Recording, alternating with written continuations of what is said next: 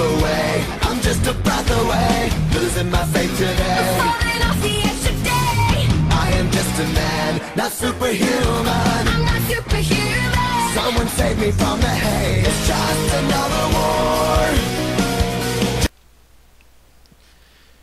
Stop number 36 on the Castrol GTX Cup Series brings us to North Wilkesboro Speedway, and it's the running of the Tyson Holly Farms 400, and the season getting down to the nitty-gritty here in this series, and we saw what was a great points battle turn into a, well, almost a runaway just about as of right now at the moment. But usually race 36 would be the last race of my season, but because I extended to the 40 races, well, we're going all the way to 40, so that's how I'm doing it. But we are here at North Wilkesboro for the Tyson Holly Farms 400, and let's get the starting lineup for today's running of this event underway. On the pole for the second race in a row, believe it or not, he won the pole at Martinsville. Still looking for that first win. It's Kev Scheer, the number 32 Tide Pontiac, on the pole for today's event. He'll be alongside the number 24 DuPont Chevrolet, Charles Sanford. He was second the last visit when we was last here in the first of the year. Sanford also a three-time winner this season and second in points. Trent Dunham, the number 1 Bass Pro Shops Chevy Impala, has the inside of the second row. He won the season at Darlington on the Southern 500. He is currently sitting 19th in the standings. And beside him, the championship leader, Jessica Shelton, the number 9 Dodge Dealers Dodge. She won in the season at the first race at Martinsville. Row number 3 has Kyle Matthews, the number 42 Meliella Pontiac, a whole lot better than where he was starting the last time he was hit North Wilkesboro. Matthews won 3 times this season at Pocono, Indy, and Watkins Glen, and sits right now 5th in the standings at the moment. He dropped back after the horrible outing at Martinsville. Alongside of him is the Texas winner, Dalton Day, the number 20 Home Depot Pontiac. Row 4 has Dylan Young. He won the season's Food City 500 at Bristol, the Miller Genuine Draft Ford, car number 2. And beside him, Levi McIntyre. He was winner this season at Kansas, the XI Batteries SKF Ford. Then it's Joshua Collard, 3-time winner this season at California, Riverside, and at Chicagoland, the 43 STP Dodge. And beside him, the number 10 Tide Ford, going for the North Wilkesboro sweep. It's Joshua Osborne, the number 10 Tide Ford. And that car will be returned next season as well. Dylan Poteet, 2-time winner this season, the number 22 Caterpillar Dodge. He won the season at the second Richmond event and also the first race at Michigan this season. And he is alongside the Rockingham winner, Nicholas Romero, and Hayes Modems Ford. Then it's Jesse Turner, number 17 Western Auto Chevrolet. Had a great run the last time we was here at North Wilkesboro. And he'll be alongside Johnny Gardner, number 28 Texaco Haviland Ford. Then it's Ryan George, number 30 Pennzoil Pontiac, the winner of the All-Star race at Charlotte. And beside him, the winner at the 500-miler at Charlotte this season, it's Seth Cole, the number 13 Geico Chevrolet for NNSCRA Motorsports. Then it's Zach Rogers, the number 3 GM Goodwrench Chevrolet, and alongside of him, the number 33 Skull Bandit Chevrolet. The winner of the last stop of the tour at Martinsville, it is Zach Flickinger. He's on the outside. Flickinger currently 3rd in the points chase coming in. Then it's Noah Cars, number 44 Hot Wheels Pontiac, and beside him, the number 12 Alltel Dodge, of 2-time winner this season at Talladega and at the race at the 400 at Daytona, the first Talladega event I might add. It's JT Bryant. Then it's Corey Williams, the winner at New Hampshire this season, the Lowe's Chevrolet, car number 31, and beside him, the winner at South Boston this season, and a tremendous finish over there, it is Joseph Romero, the Goodwrench Service Chevrolet, car 29. Let's get the command to fire the engines here at North Wilkesboro. Gentlemen, start your engine! Command's been given the fire the engines. We can start racing here today. Jessica Shelton comes in as race the points leader with Charles Sanford 30 points behind in second. Then Flickinger, great battle for third in the points between Zach Flickinger and Joshua Collard. They are 4 points separating the two at this moment. Well, the field rounding through turns 3 and 4, a Pontiac and Chevrolet leads the field down. Charles Sanford started second the last time he was at North Wilkesboro, as a matter of fact. So let's see if he can So let's see if he or anybody else can pull off a win. The green flag waits the green, and we're underway at Wilkesboro.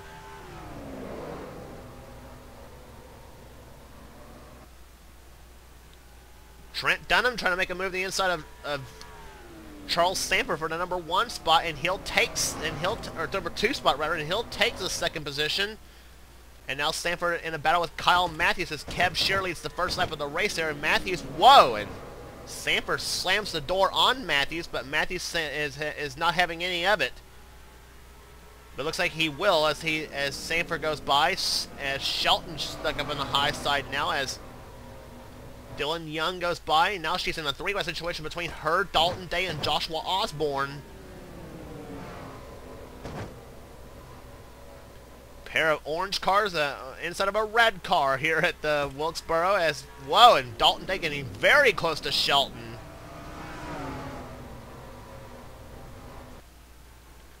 And Shelton going backwards now as Joshua Collard now enters the fray, as well as Levi McIntyre and Dylan Poteet.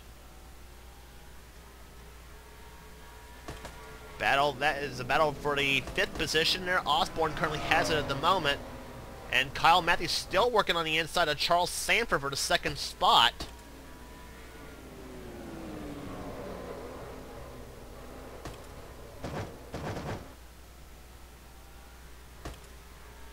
Jesse Turner having a great run here so far in this race, as he currently sits right now 27th in the standings, but he's had some good runs, including a third the last time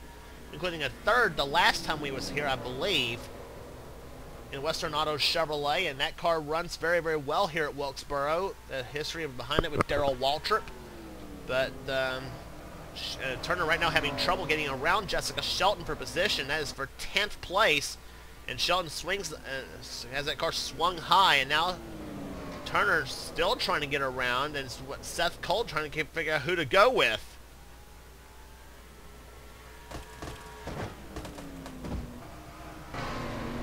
On board Seth Cole's car.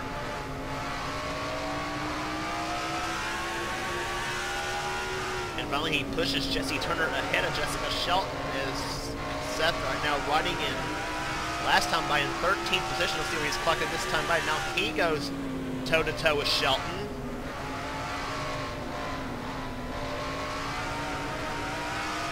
Seth currently clocked in the 12th position at the moment. Winner this season at the 500-miler in Charlotte a couple of races ago. You see how high they're turning the RPMs, almost about as high as we saw at Martinsville, about 9,200 RPMs, but see right there, down to about 6,800. Whoa, and Seth really winding up to about 9,600 at Wilkesboro.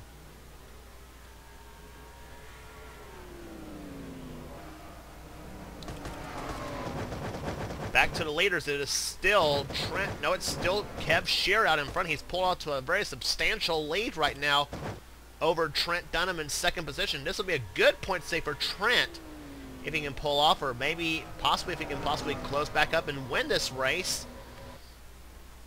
Trent was the winner of the Southern 500 at Darlington this season. Charles Sanford running in 3rd position. He's a 3-time winner this season at Sonoma, Kentucky, and also at the night race at Bristol this season. So Charles having a whole lot better season this season than he was last season when he had the NASCAR 2000 scheme with the Gen 6 cars.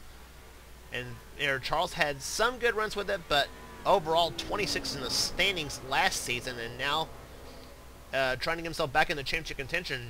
And with Shelton sliding back, this should help Charles a little bit in the points chase, and same with Kyle Matthews, who runs 3rd right now at the moment. He dropped to 5th in the standings after a disastrous outing at Martinsville. And you remember the last time he was at Wilkesboro, Matthews finished dead last in the race. But this season, they obviously have done some monster changes to that Pontiac, and they went to the trusty Meliella scheme, and has worked very, very well this race here so far. And a battle for 4th place and a battle for 5th place going on between Dylan Young, as he's gotten around Joshua Osborne for 5th. Joshua dropping the 6th position at the moment in the tied Ford. A pair of Fords going at it. one for Penske Racing South, and one for Rudd Performance Motorsports. Joshua Collard right now running in 7th position in the Richard Petty colors, battling with Dalton Day and Dylan Poteet for position.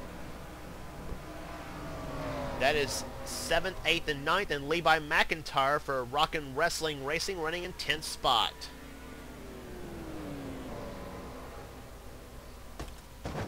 So some guys trying to get himself back up in the at least top 10 points contention here. Dalton Day, on the other hand, though, he's got a long way to go if he goes back to the top 10 position in the points chase. There, Dalton right now sits 38th in the standing, so he did have a good run at Martinsville, and of course, not to mention his highlight was the win at Texas and that crazy finish over there.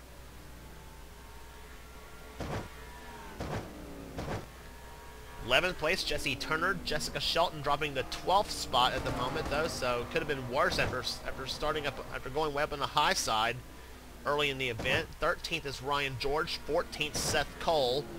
15th position, Zach Rogers. Rogers hanging, just trying to get himself back in the top 10 in the point chase. His Childers teammate, Corey Williams, running in 16th position. 17th, William Bedford, two-time winner this season.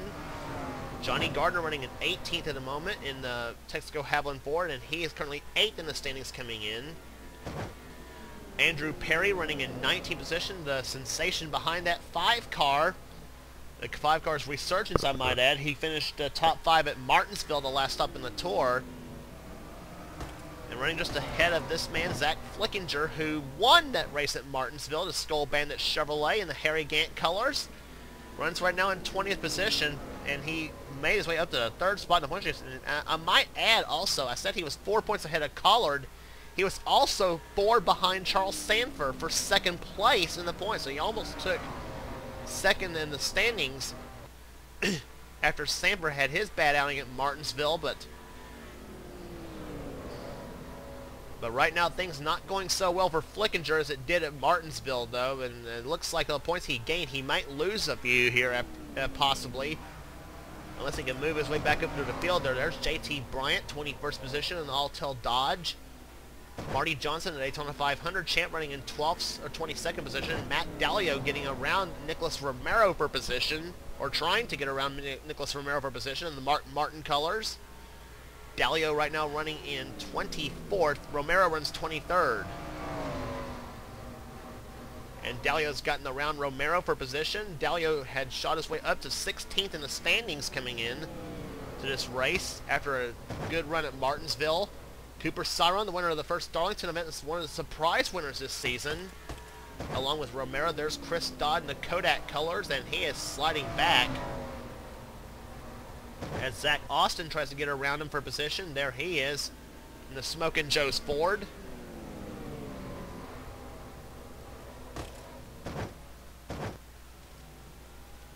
Ryan Madden, another surprise winner in the 71 car, running right behind Levi Shones. Madden was the winner of the Amp Energy 500 at Talladega this season, and that track has produced some produced some surprise winners, I might add. And we already seen that Kev Shears come up with some lap traffic, though, right there in the form of William Brock and Zachary Fitzwater.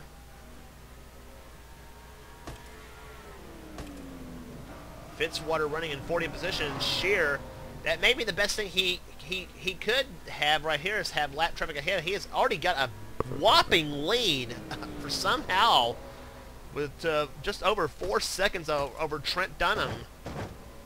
And Trent's pulled away a little bit, as a matter of fact, from 3rd place Charles Sanford.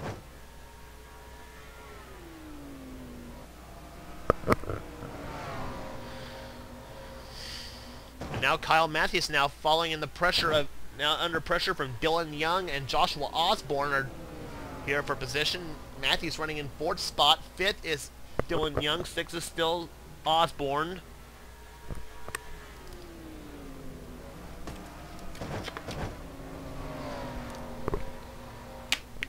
Front 10 cars single file at the moment, though, culminating also with Dalton Day in 8th spot, 9th Poteet, and 10th is still Levi McIntyre. Jessica Shelton finally getting around the car of Jesse Turner for 11th position. on board Jessica Shelton's car. Shelton having a solid run here today. She actually had a solid run the last time we was at Wilkesboro, finishing in 7th position.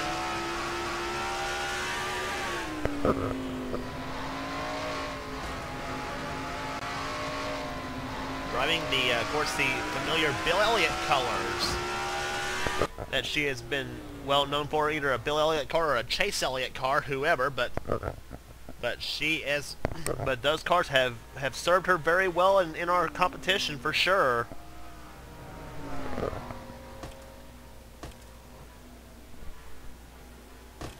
Jesse Turner, as I said, a solid run for him, running in 12th spot at the moment in the Western Auto Chevrolets. We are already down to less than 10 laps to go. Here at North Wilkesboro, there's the battle here. Charles Simmer is closed up on the car of Trent Dunham for position. Trent driving for Sega Motorsports in the #1 Jamie McMurray colors. A lot of the Chevrolets in the field are the Monte Carlos, but Trent's the only Impala in the field. And Trent said, of course, according to Trent, that he likes the Impala scheme better than he does any Chevrolet scheme, or Chevrolet body style, I should say, excuse me. Trent, and by contrast, Seth Cole's the only Chevy SS in the field, by the way. A lot of the other Chevys are Monte Carlo bodies. Just like what we see right here with Jeremy Jones, this car in the 18, battling with Quentin Moore. But this man, Kev Shearer, has got it all in hand if nothing happens, though, that 32 car, which has been known to do. But Shearer is possibly 4 laps away from victory here at North Wilkesboro. Trying to get through lap traffic, in which so far he has been able to do so with ease at the moment. Getting around Talladega winner Ryan Madden in the 71 car.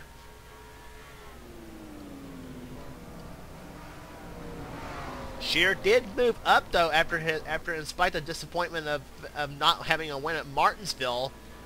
But even though he did finish, I think, in the 7th position in that race, but he did move up to 7th in the points after the race at Martinsville, considering that some of the drivers ahead of him had trouble in the points had trouble at that race.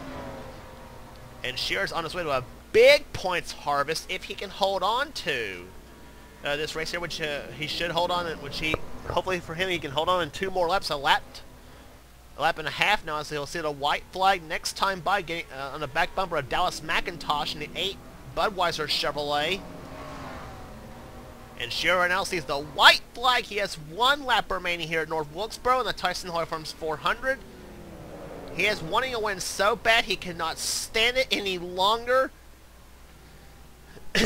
But finally, as he goes through the 3rd and 4th turns, he is going to do it. The number 32 Tide Pontiac rounds corner number 4, and finally, he is a winner in the Castrol GTX Cup Series. Kev Shearer wins the Tyson Holly Farms 400.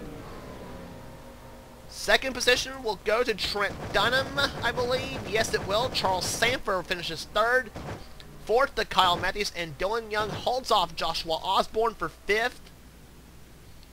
Osborne was 6th position. 7th was Joshua Collard. 8th, Dalton Day. 9th, Dylan Potey. And 10th was Levi McIntyre. And a near log jam there on pit road, or coming to pit road. Average speed 113.568 miles per hour. A dominating win for Kev Shearer from the pole to the podium here today. 11th position, point leader Jessica Shelton was 11th in the race here. Jesse Turner 12th. 13th was Ryan George. Seth Cole finishes in 14th position. 15th was Zach Rogers. Johnny Gardner 16th. 17th Corey Williams. 18th William Bedford. 19th was Andrew Perry as he holds off Zach Flickinger, the battle we showed you earlier in that race. 20th was 21st JT Bryant. 22nd Marty Johnson. Matt Dalio 23rd. Cooper Cyron 24th. 25th Nicholas Romero. Zach Austin, Chris Dodd, and Levi Jones round out the top 28. And disregard that retired from Dallas McIntosh. He did not retire from this race. He did complete all 40 laps. But he does come in 29th in that race. They're in spot, I think, 1 lap down. So 28 of the cars finished on the lead lap. Noah Cars comes home in 30th position, rather, excuse me. Ryan Madden, 31st. 32nd, Jeremy Jones. 33rd, Luis Hernandez. Stephanie Gardner, Joseph Romero, Quentin Moore, John Arndt, Zachary Fitzwater, Michael Turner, William Brock, and James Richardson, who was 10th in the points chase. He ends up dead last in this race. So this race seems to be seems to bite whoever random in the top 10, but Richardson was the one who got the short end of the stick as top 10 runners in the points chases. He comes home last in the standing in the race, but it could have been worse for Richardson. He could have been Matthews, who came in the race the point later at the first Union 400 and finished last in that event. But fortunately for Matthews, that did not happen this time. But anyway, that was the finishing order here today at Wilkesboro, and good things, they say good things come to those who wait, and Kev Shearer, all the waiting pays off as he takes home the victory here today in the Tyson Holly Farms 400. His first of his career and first of the season.